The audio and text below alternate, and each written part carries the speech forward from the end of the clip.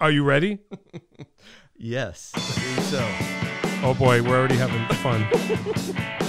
It's a Jon Peckman Podcast. I'm Jon Peckman, coming to you from the Connecticut Valley School of Music and Dance Podcast Studio, beautiful downtown Portland, Connecticut. Come over the bridge, start looking left. If you're watching us by any chance on YouTube, don't forget to subscribe and like. Listen at the end. Our boss, Dave, can tell you how to have your very own podcast right here in the studio, just like we're doing now. We're here today with, I'm going to make it official, my best friend. I said it. Hey. His name is Tom Izzo. He's doing everything but the drums here. That's him. Tom Izzo created our theme. That is that is a fine intro, because John was just asking me how to introduce me, and I said, Yeah. But yes, Just start there. Make it official. Yep. As you know, I say that about everyone. Well, But whatever, okay. that's So then the heck with it. Yeah, Then, exactly. like I said, Exactly. it's lost some of its punch. Yeah, that's all right. That's all right. That's all right. So Tom is there's no primary, but primarily I know him as a guitar player, singer, but he's more than that. Tom Izzo, guitar player, singer, composer. We're going to get into that, what that means to us, what that means to you, what that means, but a composer, not just, he doesn't just, he did compose that, but also more, right? Sure. Sure. Yeah. All right. So why don't we'll take it from, I guess, the beginning. I'm going to pretend like I don't know everything already, Okay. because we talk all the time. So we'll just pretend that we don't know. So your name again? I was gonna say, what am I doing here? Yeah, exactly. I don't know. But this may or may not be interesting to some people. I think it's kind of interesting. So Tom Izzo plays left-handed, a right-handed guitar flipped upside down, in an open tuning. How about that? That's rare. Interesting. I don't know if it's an open tuning or not. I guess it's straight, what I would call straight fourths. It's not like tuned to a chord, though, I guess. Oh, so okay, which I think right. would be Yeah, an that open would be, tuning. gotcha. Whatever. I mean, it doesn't matter. But either way, wrong. That's fine. Yeah, that's fine. Yeah, either way, wrong. That's fine. I could be wrong. Well, No. I'm saying the tuning is wrong. I'm not saying you're wrong. Okay, Listen, yeah. there'll be plenty of opportunities for you to be wrong. I'll be wrong later. Yeah. Yeah, I'll be wrong later. So, but that is for anyone who does not play guitar, that's unusual. It's unusual. It's wrong. Yeah. Wrong. How did that happen? Literally ignorance and naivety. Right. I just didn't know any better. I started playing when I was probably 5 or 6, and my parents bought me, some cheapo acoustic guitar, whatever. Sure. Didn't, You were a left-handed person by then. Yeah. Yep. Yeah. Me too. Like horrifically left-handed, no escaping it. We've talked about it, I'm sure, but Yeah. like I was last to be able to do anything because me too. the left-handed thing. At any rate, but then my sister's boyfriend at the time played guitar, and he showed me a tune, and I just picked it up and just played it backwards, and then and that's how it started. And I just didn't even know I was doing anything wrong until it was too late. Yeah. When did you realize it was wrong? Well, you know what? It's a funny thing, because I think probably almost immediately, I'm sure my sister's boyfriend, then husband, then ex-husband, was probably saying, yeah, you're playing wrong or whatever, but whatever. But then throughout year after year, as I'm sure people have said with you, you're playing wrong. You can't play like that. Yeah. Play I like play that. wrong too. Yeah. And so, but I was too young to care what anybody said at that point. But I do think it had an effect. Probably, I think it plays in the back of your mind where you're wrong. Yeah, in a weird way. Yeah. Well, you are wrong. And I listen. I'm wrong too about most things. Yeah, me too. We're married. We're wrong. Yeah. I'm wrong. I'm just wrong. Yeah. That's all there is to it. Did you probably were playing better than people that were playing right? by then? I had so your ear guided you. You were able to figure out. Yeah. So I mean, it was all ear for a long time. You know what though? I think like I do remember those first few tunes. I could play them like within a week or whatever. I could just play like almost immediately. But I think I spent years sort of in the wilderness, just literally picking things out and like just developing, like playing power chords, trying to figure out what a chord, not even knowing what a chord was, but like years and years and years just doing that, which is fine actually, because I think it was like a really primitive ear training probably. Yeah. I don't know if you missed it, Dave. He plays lefty upside down guitar with the high string tune. Yeah, crazy. How did that happen? Because that's a whole different thing. The tune. Like that doesn't even. Because I didn't know, because my brother-in-law showed me how to tune a guitar like once, and then you just that's how I remember. I forgot about the fourth that fret. You're supposed to go down. Yeah, it's ridiculous. Oh, wow. It's totally ridiculous. But I play in standard now. But I play both. But you know, like if I do an acoustic gig, I'll play standard tunes. It's just easier to play an E major because you can do an open E as opposed to having to play an open F, which would be my tuning. Like, wow. When did you? That's weird. Watch, we're gonna get no further. I know. So thanks for coming. Like, so I don't know. Not being a guitar player. So when you decided, well, at least let me tune it the right way. How hard was it for you to reconfigure everything that you had learned up to that point? I didn't tune to standard tuning until I was probably 30. Wow. Because that's when, let me think, funny. was I 30? Yeah, because that's when Frank and I started the acoustic duo again, and I was doing gigs, and I'm like, you know what? This song would be easier to do it just in E, and like and I can play an E major chord, but it's just not that open E. Yeah. So I said, let me just tune normal. So then I just started playing that way for all of those gigs. Wow. That's crazy. It's so dumb. I'm just laughing because it's so dumb. Well, so like now that knowing all that you know now, would you have chosen to do that? This is a phone again. Would you are there advantages to it that you understand now? Do you know what I mean? Yes, I do. There are advantages in some respects. Yeah. But there are advantages to tuning the way I tune, to straight fourths. Right. That's what I'm thinking.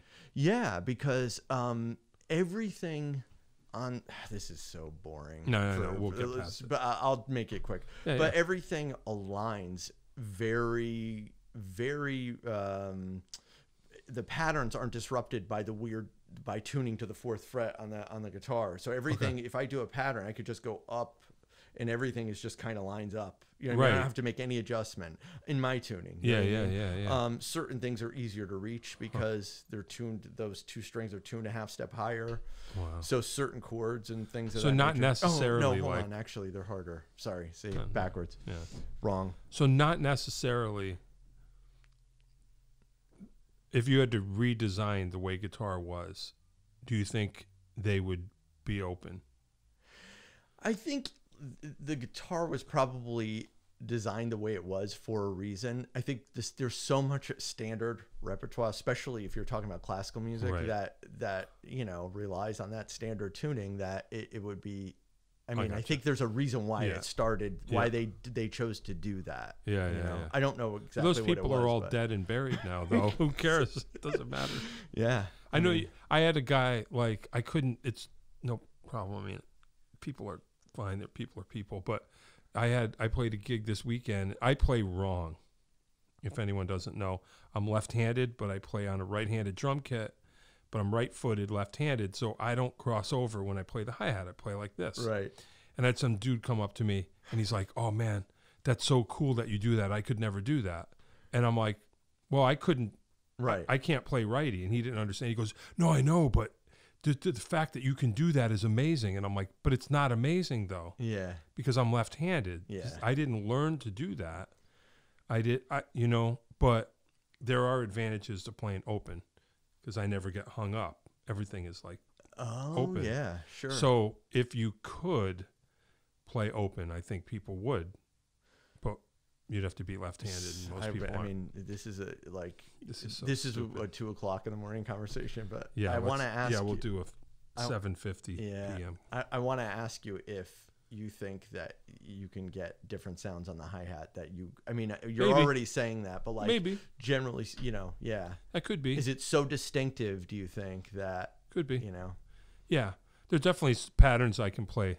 Yeah. I have routines that I do that a right-handed person can't do. But by the way, this is the most boring episode of all. Right now, That's sadly. okay. That's all right. And this is the way it goes. our typical. That's all right. Exchanges. That's fine. Yeah, this is how it goes. Well, at least take us through, why music, why guitar, other than the fact that there was one there. Okay, but and I will again try to, because Sure. who cares? I mean, it doesn't matter if you're mid-sentence when we reach an hour, so you can talk all you want. And then, most importantly, thanks for coming. I'll see you later. You should actually have that go backwards at the end. Yeah. Simple, literally, and I don't know why, but earliest memories are about thinking about music. I can remember like having a toy guitar and dragging my grandfather to show him the toy guitar. I was probably 3 or something. You know what I mean? Like it was always, I don't know why. I have no idea, but that's the way it is. Doesn't really mean anything. You know what I mean? It's not like some guys that are truck drivers liked trucks when they were kids. Right. It just is what it is. So it was just always a thing. And then when I could actually get my hands on a real guitar, because like I grew up, my sisters every weekend my parents would be out, doing their thing, and my sisters would be forced to watch me, but they'd have their friends over and they'd be playing Aerosmith and Zeppelin and all that cool stuff. And I would just be playing air guitar in the corner all night while they were, cool. So like, I just loved guitar and Queen and all that stuff, so. And not bass, not drums. No, not piano, guitar, man. It guitar. was like guitar was that cool sound, how do you do that thing? Yeah. Yeah, well, that's kind of cool. It was a guitar era. Sure was. Of music, for sure. So why not? And then, so were you in bands? Because you didn't come through like the typical, like I did, like the typical bar band kind of thing. How did you end up? Yeah, I was thinking about that actually. Well, I did like high school bands, sure. Not the official high school bands, but there were bands that I played in, blah blah blah, in high school. But my first professional gig was a session gig. Oh, so I didn't do. You're right. That's where we're exact opposites. Actually, I started off doing session stuff. I met people that who are still dear friends of mine, but like I was working at a music shop in New Haven, and this woman came in and she's like, I want you to play on my demos. Her name is Callie Cardiman. Okay. So her and her husband, they really changed a lot of things in my life, actually. Got me thinking about music in different ways. What was I saying? Oh, so at any rate, I think at the time she was signed with Sony, I think, and they were doing like a spec deal, like demo stuff. And so they wanted me to play guitar on these demos. So that's what happened. And then, so that was my first paying gig, actually. Wow. How old were you? 18, I think. Wow. That's kind of cool. So you skipped all the, when did you start playing in bars? Not till later, probably. No, I was,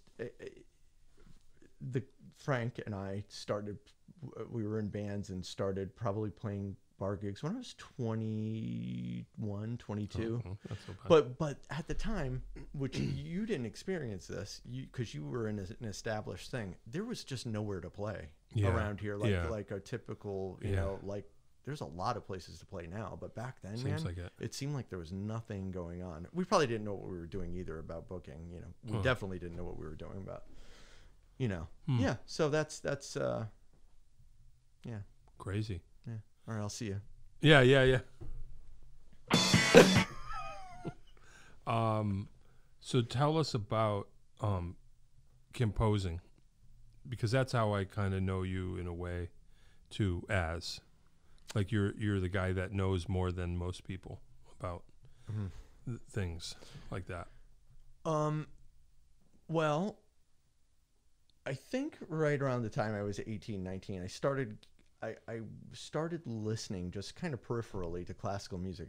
I don't know why. Again, there was just a sound that I heard. I think it was Debussy, and I was just like, wow, that is really beautiful. And it's really like kind of dreamlike and otherworldly. And I was like, what's that all about? At any rate, it was kind of just in the back of my mind. And as I got older, I just kind of became more focused on the idea of trying to kind of get in there and figure out what was going on. Also, I had a mental breakdown because I was writing a bunch of songs and I realized that I couldn't be Elvis Costello or John Lennon. And so I was like, let me try composing classical music. Yeah, I bet that's easier because there's no words. And beside the fact, who composes anymore? Which is wrong. Oh, so you thought it's an open field. Yeah, just totally ridiculous. Wow. Well, it's interesting. So you were like, I'll go here because no one else is here. Yeah. And who was there? Everybody. Everybody was already there. Bummer. Wow. All right. It's so funny. Well, I'm sorry about that. No, it's fine. It's, kind of the way it goes. So at any rate, so then I spent, I remember, a long time trying to find somebody because I was just interested in trying to do private lessons with somebody. Yeah. I found one person. It wasn't that great. And then I found this guy, István Bérac. Is a Hungarian-American composer. He works down in New Haven. He was working at the neighborhood music school. I don't know if he is anymore. And I started studying with him. He was another guy that changed everything. And he, in turn, after I studied with him for a year or two, was like, you have to go study with Robert Karl, who was the head of the comp department at the Hart School. And so he made an introduction for me, and I got in. I was studying privately with him, and then he's like, you should come and go to school here. Oh. And so he got me in, and it was truly life-changing. I mean, in good ways and bad ways, but mostly the bad ways are mostly the financial aspect of never being able to recoup because who's going to make money composing? Right. So curiosity got the better of you. Yeah, I couldn't help it.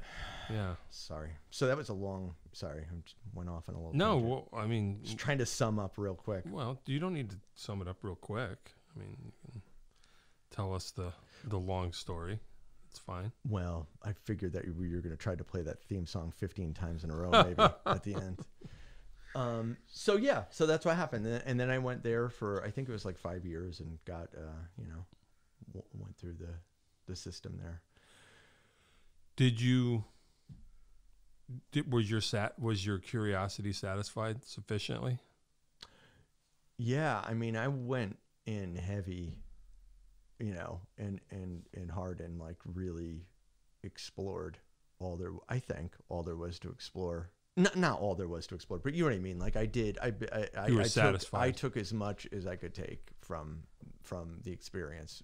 Definitely, Well, that's cool. What, how do you, I'm trying to think, how do I put this?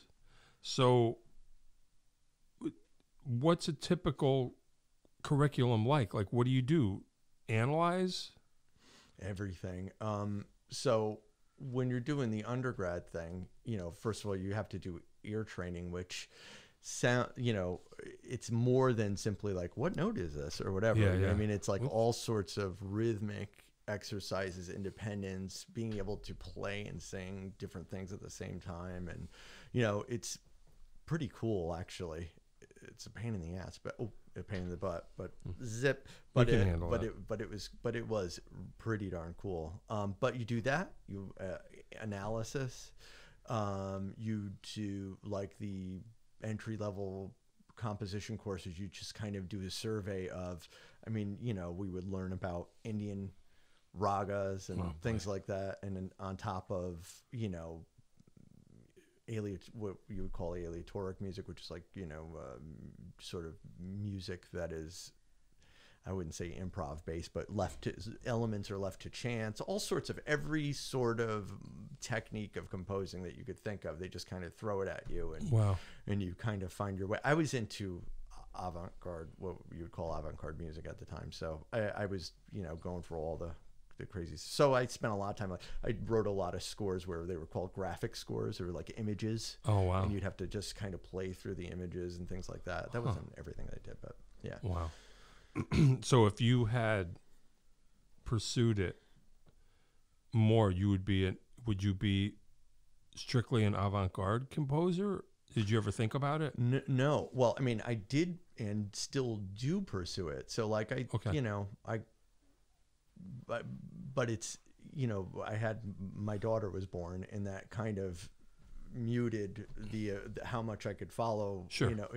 How much I could pursue things. But, I still get commissions here and there, and, not as much as before, but yeah. It's funny, the conclusion I came to was that I love all that stuff, but I also do love just like a melody. Yeah. So like, I think my music is kind of an odd mix between those things. Mm-hmm. Maybe not so much odd to other people who are in the know or whatever, but you know what I mean? Yeah. So you have, do composers, there's probably not an answer to this. I'm just trying to imagine. Do you have to choose a lane? See, here's the thing, that is interesting, that when I was naive and got into it, I thought, I can just do whatever I want, because I'll be me. It's an open field, right? Or whatever. Then you get in there and you realize it's as much of a business marketing, what lane are you in thing as any other type of music. Oh boy. So, not to go off on a tangent, but like in the 70s, there was the younger crop of composers that were coming up that wanted to write tonal music, meaning music with melodies and like nice harmonies and stuff like that. But they were being taught by these guys who were called serial composers, where the music was atonal. There was no tune. It was really dissonant music. Okay. And they would not allow these guys to write in this tonal way. Oh yeah. It was like, if you had an octave in it, it was like, get out. Oh wow. So at any rate, my point is, like, even back then, lanes, it was more academic, but now, sure, it's like anything else. Yeah. So you'd have to brand yourself almost. Yeah, but I'm in a place and at a stage where I don't care, because it's no stakes for me. It's not like I'm trying to have right. Trying to get a commission from the London Symphony or something. It's just not going to happen. So I guess we all think it must just be like rock and roll. Like, you must have thought that you would someday, and then at some point you just kind of realize, like anything, you're like, well, I'm not going to either catch the break or... Yep.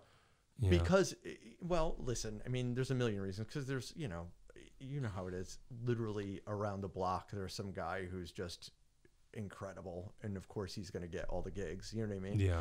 But there's that. But there's also just it's like all the the guys in Yale and the guys at Indiana, they get all the gigs off the top, because it's just assumed that they're the cream of the crop. So stuff like that. I mean, it's fine. It is what it is. Whatever. But. Well, it sounds like you went into it more. Well, I guess you would have. Well, anyway, if any of us are moronic enough to pursue music at any level, you don't get into it because you go, oh, hey, this is a get-rich-quick scheme. This would be easy. You do it because your curiosity screws you over, and you end up having to know, and then you find out. Yep. It's true. It's like I'm trying to think of an analogy of where you open the box and Pandora's box, I guess. But it's like you have to know, though. You got to know. It's like, don't open that closet door. Yeah, you know what I mean? It's like, you don't know what monster lurks there. Yeah, and then there you are. There's 20 years of my life. Yeah. Well, I know this is a stupid question, probably impossible to answer, because nothing. But I don't want to say was it worth it, but are you satisfied on some level that explored it? You wanted to explore it, and then you did? It is such a hard question for Yeah, me to answer. Yeah. On so many levels, it was so worth it because it literally did. It completely changed my life. I have such a deeper understanding of how music works. And for me, what I do, even when I'm writing regular songs, I just, I have a deeper understanding of the mechanism. And to me, that was important. I'm that, just like you sure. are, you know what I mean? We're like seekers, you know what I mean? We just want to learn. And it was just, you couldn't go wrong, but honestly, I mean, the cost is, it's a lot. And it's just the same old college thing, that everybody's dealing with. Right. It's Not everybody gets to use their thing. Right. And it's really expensive. And then it's not paying for itself in any really. Oh, no. But, and whatever. I mean, so yes, I'm a little torn in that respect, but it did absolutely change everything for me. And that's why when we hang out, you can't enjoy any music that I play. No, that's not the reason. No. It's that I can't enjoy you. Yeah, exactly. Yeah, no, it's being in your presence. It's being in your presence. Yeah. The music is fine. Wow. No, what? But that's not true though of you. What do you mean?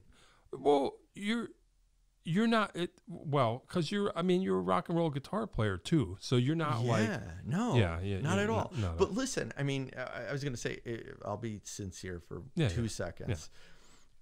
All of the important people in my life, I realized they were like catalysts for learning something. And you are absolutely one of those people. I'm always learning from you. Oh, really? Sure. Because you're a master at your craft. You are, Oh, I mean, I appreciate that. And so there's always something. So even just the listening excursions are absolutely, learning experiences for me. Well, so no, cool. I mean, but no, it's not like a snooty thing. I mean, I just, it's just, it's like a buffet. You know what I mean? I like. That's cool. All that stuff. Yeah. I'm writing. So you didn't learn. You didn't learn your way out of enjoyment. No, that's such BS. Yeah, all that stuff. You know. Do you know people like that? Paul McCartney. Yeah. Sadly, who I is like one of my idols, but like his whole thing is he refuses to read music because he thinks it's gonna somehow dampen his creativity, and it's like, no, it's not. We've had that conversation before. It's like, no, it's not. Plenty of times. I know. It's not. It's just another. It's like, do you not enjoy sentences because you learned how to read them in a book or something? You know what I mean? It's we do it. Yeah. See, this is the conversations we have all the time. Yes. Because I'm like, not for anyone who doesn't, maybe I'll try to make it quick, that maybe doesn't understand this part of the conversation. So, but like myself, just because I'm here, so I'm going to talk about me. I learned to play the instrument probably like you did before I knew any music theory at all. I just did it instinctively. I could imitate what I heard, and off I went. And somewhere along the line, probably just in public school, I started to learn theory and realized it wasn't that hard, especially drums. It's just rhythm. You don't have to learn harmony or melody. And I found that knowing that actually helped me. It enhanced whatever gifts I already had. And what we're talking about is some people think that, I think mistakenly, if they learn the theory or the nuts and bolts, it's going to take the mystery out of it. I don't think that's true. And as a teacher, I try to teach my kids how to read because it helped me develop my creativity. It didn't, you know what I mean? 100%. I mean, you could still, know how to read and know what, I don't know, name Bach or something, whatever composer, or the Beatles. Yeah. You could actually, let's use the Beatles because that's more universal. You could know every chord that they're using and and understand how it works, but you don't know where the hell it came from. Like, I Am the Walrus. It's like, this is this guy's ear doing some crazy things, So it's like, yeah, you could, but there's still a mystery. My point is, there's still the mystery and the majesty of the mystery. Yeah, yeah. Oh, not to the pageantry of rock. Yeah. The majesty of rock, the pageantry of roll. Is that how it goes? I don't know. Spinal Tap. Oh. Oh God. Yeah. Well, I'll take it from you because I mean, I would think you're if not probably easily one of the most knowledgeable people of music, and you're not a stiff. You don't play like a stiff. Lord, why would you? Well, I appreciate your faith in my knowledge, but yeah. Does this sound like a stiff to you? I mean, no, but yeah, it's interesting, I suppose. That conversation, but I don't know how interesting it is, so I don't know how far we should go down. Well, that. Everybody's tuned out 10 minutes ago. No, that's all right. So what are some of your, maybe this would be interesting to talk about, or maybe explain why, who are some of your composer heroes and why? Like, who did you learn along the way that you strongly identified with? One off the top is a guy named Stravinsky. Okay. Igor Stravinsky. I mean, it's really hard to kind of summarize, but I mean, he has this really interesting rhythmic sensibility, revolutionary actually, and harmonic sensibility too. That was revolutionary, but that's not necessarily why. That's not it because it's revolutionary, but it's just when I first heard a particular piece by him, I was like, I don't like this. It sounds like it's from another planet to me. Yeah. But something made me keep listening. And then one day it just clicked. I was like, oh, all right, this is something else. Mm-hmm. Was that before or after you started going to school? It was before. Okay. I actually, because I remember, where I was living on Catherine Drive, where we used to come and see me. Yeah. So, and I had this, that's right. So so what my thing was, I would just buy every classical CD that I could get my hands on. I just listen, just like you do with everything else, But yeah, so I put this on. I was like, what is this? Yeah.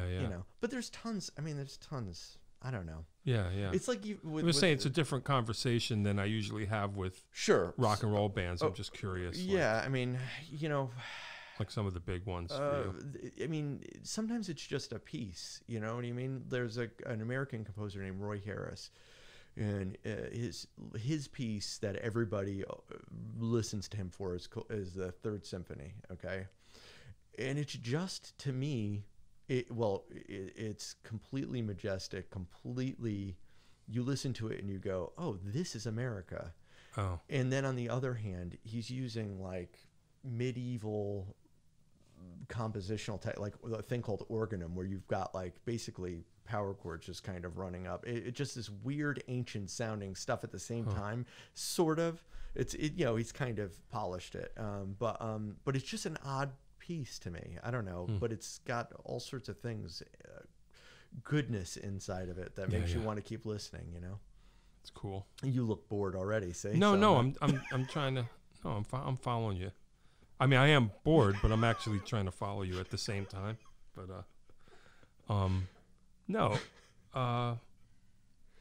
So, I mean, but yeah, it's just like with bands. You know what I mean? Sometimes it's just a couple of songs. Sometimes it's an album. Sometimes it's everything. So it's no different from from any other. Yeah, it's the same thing. And for people like us who are, musicians or whatever, sometimes it's very pragmatic. It's about, I want to take this from this person and incorporate it into my thing, my bag of tricks. Yeah.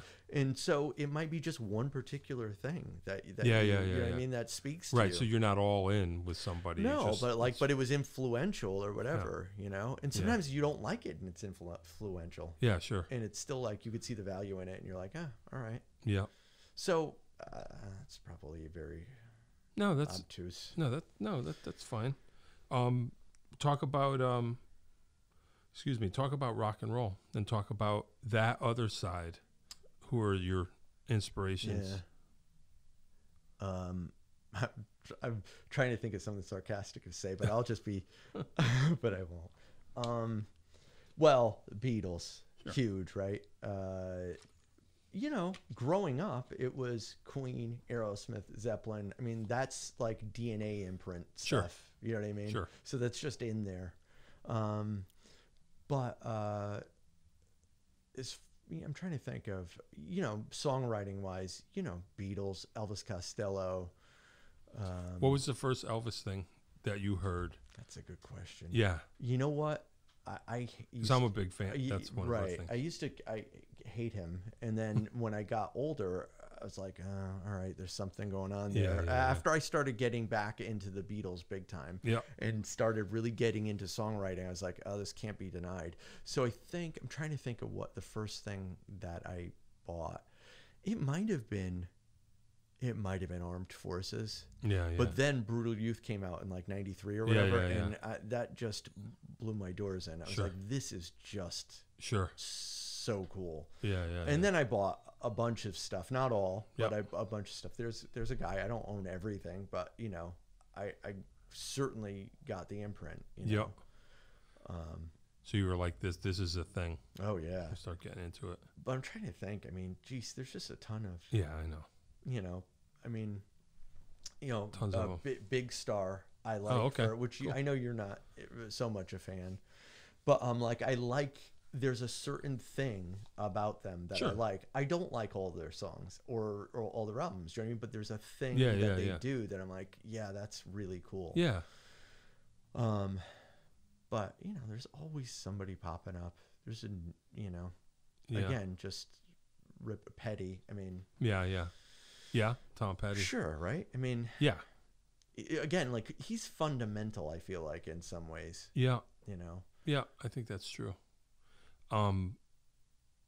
Yeah, because he was kind of always there on MTV when we were young. Yeah, and just I mean, I don't know, if you really, those songs, you take them for granted because they're like just part of the woodwork at this point, but like he just did a thing that was, I feel like what he did was he sort of figured out a way to condense a songwriting process into like, it's just very, I can't explain it. It's you know, there's a certain editing that went into his songwriting that I just find like, it's like, that's like real mastery. I can't explain it.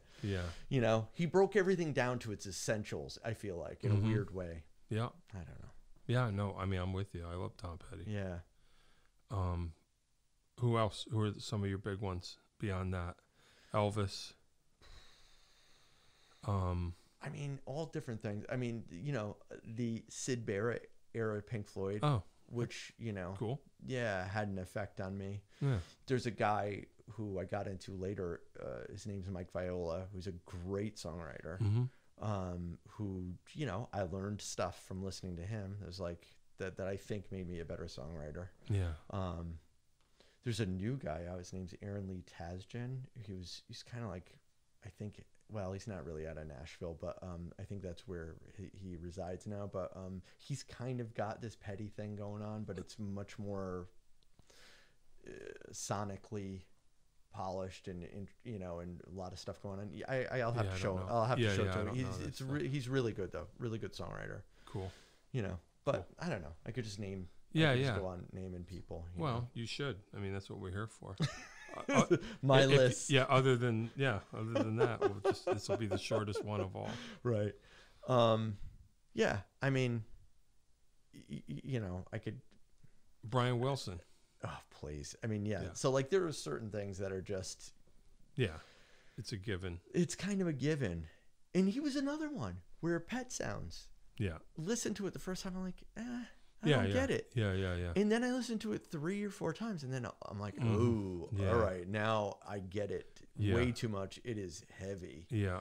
You know, and it's like, you got to get into that guy's world. And when you get into his world, you can kind of see things the way, you know. Yeah. I think it's stuff that we learn as musicians that you can't just, I think maybe I'm making assumptions, but a lot of lay people maybe listen to something and go, I don't like it. But it's right. It's like you have to meet that thing on its own terms, and then you can kind of decide whether they're doing it right. I see. You right, know? Right. Well, if you're interested in actually, like I say, most people, they don't. I don't want to knock people. I'm not, but they don't have anybody, as much room for music in their life, sure. So they're just like next. Right, and I'm not knocking anybody, and I totally yeah. get it. But what I'm saying is, I think that there's a thing that maybe certain lay listeners miss, and they don't. I don't know. For instance, like say like Cardi B, right? Yeah. Which I don't know barely anything. Yeah, right? I don't either. But what I and there's this song that's highly offensive or whatever. But I'm like, but it's kind of catchy and interesting. You know what I mean? Yeah. It's like it is what it is. So on its own terms, it succeeds. Sure. Yeah, I think I know what you mean. Yeah. Cardi B. I don't know why I pulled that out. I don't either. Now you got me thinking. Yeah. Well, what was that?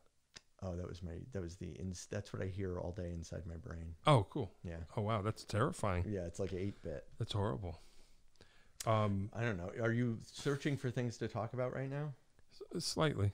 I mean, that's really encouraging.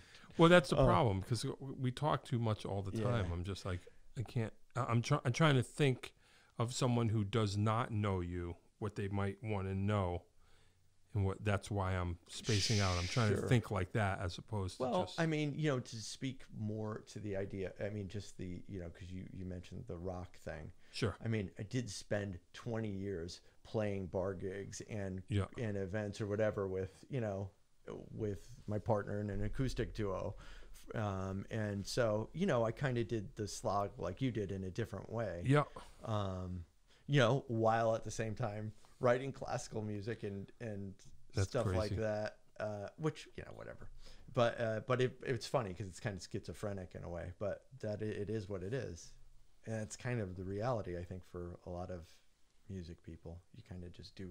Yeah, right. Things, you get right? the secret life, and then you have the real life where you have to work. Yeah, or whatever. Or you're just doing 5 different things, and whatever, making it happen. But yeah, sorry. Oh, you're some kind of visual artist. You want to talk about that? Well, you're a painter. Yeah.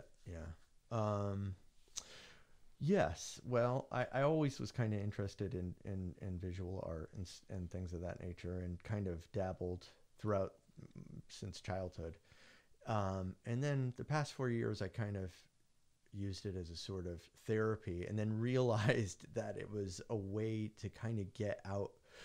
It's a different creative process for me. Sure. So it's good. It's a good way to kind of practice using the other side of your brain, the more instinctual, and which I need to use in music, So it's a nice way to kind of exercise your brain. But yeah. So then I wound up selling art and stuff, visual art too. And I go back and when I'm not working on a music thing, I'll go back and paint, and then go back and forth, and sell things when I have the time to devote to kind of trying to make that happen. Yeah. It's interesting. So, but it's different. Yeah, they definitely inform each other, though. I know you're not really into that whole scene at all, but one of these days we'll have to. Yeah, one of these days we'll have to talk about it. Yeah, no, I mean, I'm open to it. I don't feel like I know what I'm looking at ever.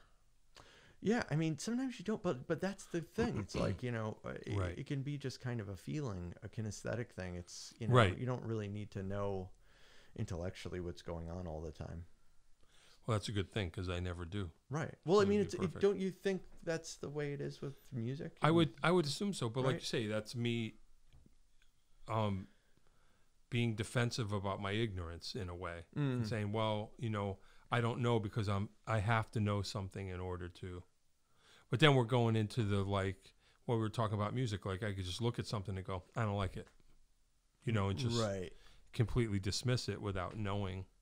So I guess there's a fine line in there somewhere. Yeah, because it's absolutely maybe even more pronounced with visual art. People like my kid could do that. It's like, no, your kid could not do that. Yeah. And maybe in certain cases, but But again, it's like you got to go to the thing on its own terms and figure out what they're trying to actually do. And then you can go, well, does it succeed on that level that they were trying to actually do it in? Which, again, I understand most people don't want to be bothered by. But, I have nothing else going on, so that's what well, enough people do. I mean, art exists. Sure. I mean, still, so got to be somewhat. All right. Are you so now we're getting into the question, the summing up questions. Are you a consistent practicer of your instrument? I play all of the time. I don't. My practice is changed, I think. I think that I've reached a level of technical ability that I can do the things that I want to do for the purposes that I need to do. Sure. I mean, don't get me wrong. There is I would love to be able to play bebop. I won't, because that's a whole other thing I'd have to. But for my life and what I'm doing, I've got bandwidth. Yeah. So I don't really practice technique so much. I guess I do just by playing, things, but it's more mental. It's more intellectual. Yeah. It's more about thinking about phrasing. So I'll pick up the guitar and just try to do something different, or take something that I play all the time and vary it. Mm-hmm. And just kind of try to change my approach a little bit, or I'll dabble with another style, I got, through the years, don't get me wrong, not on Nashville level, but I got pretty proficient with sort of a chicken picking type thing. You know what I mean? And that was fairly new. That came later. I mean, I love that sound. And so I'd pick up the guitar and doodle with it a little bit, and then doodle with it and doodle with it. And I didn't need it for anything. So over the years, I just kind of got proficient at doing the thing that I do. But I mean, don't get me wrong, it could be way more, but somehow that must inform your regular bag of tricks. Sure it does. In some kind of way. Yeah, I just used, I just did a solo on one of these songs that I'm recording, and I'm like, oh yeah, that sounds like a legit country solo. Okay. Yeah, cool. Yeah, that's cool. So where 10 years ago wouldn't have sounded, I wouldn't have been able to do that probably. But so it's not like a waste of time. No, I don't think anything is really. Yeah, right. Except this. Except for this. No. Desert Island albums. Another impossible. All these questions are impossible. Yeah, thanks. It's impossible. It's just a question of of getting a sense of who people are, I suppose, in some kind of way. Well, we've had this discussion before, so my answer. I think I do. And I don't even really want to say it because I don't even know if I believe it. But HR Puffin stuff. Yeah. The White Album is like the Swiss Army knife of music. Oh, okay. Yeah. It's got a little bit of everything. Yeah. So you kind of So I guess if I had to, that or the Roy Harris Third Symphony, I never get sick of it. I just never get sick of it. That's cool. So that would be one maybe. I don't know. Yeah. It's weird though. It's tough because it's kind of got to have everything in it. Yeah. Well, there's another way to think about it too. Oh. It's not like that it has enough of a range of things that will cover everything, but it's kind of almost tied in with the food question, which is coming too, which is something that you enjoy enough that you'd be like, I can enjoy this every time. On just, you know what I mean? That's the thing that's hard for me though, is because I don't I haven't listened to the White Album in a couple of years because I'm just not there. Yeah. So they're just that's what I mean. Sometimes listening is very pragmatic, and it's I need this particular thing right now for this particular reason, and Yeah. So I think that's a real answer. So I've taken your one word answer and completely blown it up. I'm sorry. Yeah, but few people can answer that. Yeah, it's tough. Curious. It's just curious. It is tough. And then the food question, what kind of food are you just like, yeah, I'd be all right with this every day? Probably the thing that everybody says. What, pizza? No, pickled eggs. Oh, yeah. Nobody says that. Oh, Dave likes pickled eggs. No, you really? I'm kidding. No one likes pickled eggs. And then Dave outs himself. Actually, I love pickled eggs. They're terrifying even to look at. I'm not sure what a pickled egg is. Like those, they're sit on the bar. Oh, yeah. What is... With nicotine stains all around the jar. Here's a question. Here's a legit question. I forgot to Google it. I'm just going to ask you guys because maybe you know. The hell, what's a deviled egg? What does that mean? That's, deviled. You seem to be an egg fan. So. What does that mean? Yeah, it's where you put the egg right. stuffing on top of cutting egg in half. It's a hard-boiled egg that's cut in half and stuffed with some. Oh, okay. So it's a stuffed egg. It's like a twice-baked potato, but without the delicious twice-baked potato aspect. Oh, perfect. Yeah. So it's nothing like and exactly like it. Right. Well, it's like guerrilla warfare. It's like, oh, this is a thing that looks like the other thing, but it's not that other thing at all. I don't know what you... I don't get that one. That one I don't get. Wow. Oh, forget it. Far out. We could... This could be the end. It could be. Do you have anything else that you want to cover, that you want to talk about? I mean, not particularly, other than actually, if I may just mention that I've got a website you can go to, and I'm working on an EP of original songs. Hey. So like you could find out stuff about that if you go to the website, or which is, so it's tomizzomusic.com, and it's Izzo, Izzo. Two Z's, yep. Not two S's and not one Z. Gotcha. So yeah, check that out. See what he's up to. Yeah. Where can your art be seen? Anywhere?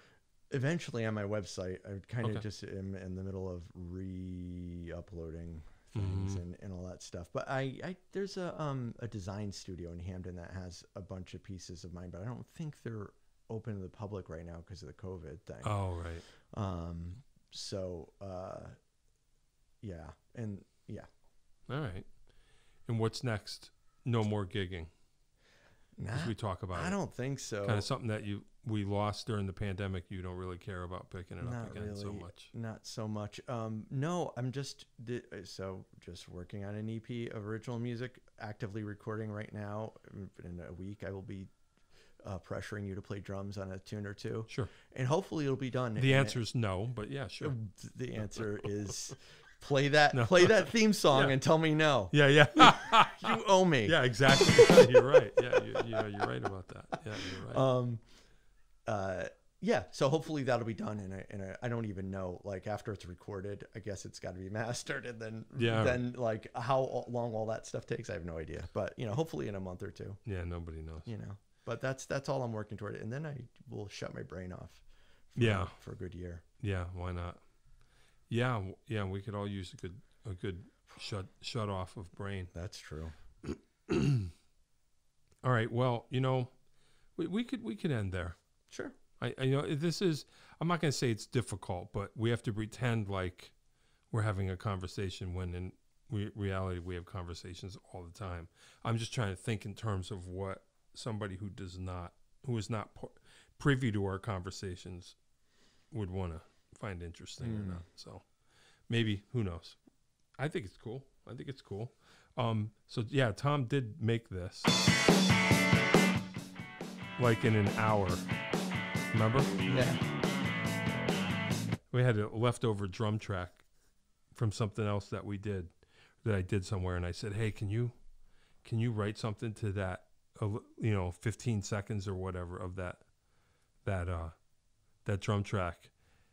And I just mentioned it to you. I'm just like, I don't know. Can you think you could do something? Like an hour later, he sends me an email. You mean like this? I'm like, it's awesome. All right.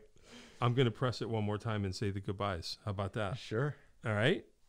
Thanks for coming. I know it's not easy because it's hard to make up conversations when we already know everything. Sure. But I No, think- my pleasure. Oh, good. Of course. Well, I'm and glad. and then we can pretend like we don't know each other after this is over. Yeah, well, thanks, Tom Izzo, for coming. Yeah, that's actually about right. Yeah. Story of my life. All right, Jon Peckman Podcast, Connecticut Valley School of Music and Dance, beautiful downtown Portland, Connecticut. Come over the bridge, start looking left. We were here with Tom Izzo, my best friend. It's true. If you're interested in hosting your own podcast, listen after this for important information on how you can do that. Thanks for listening. Greatly appreciated. See you later.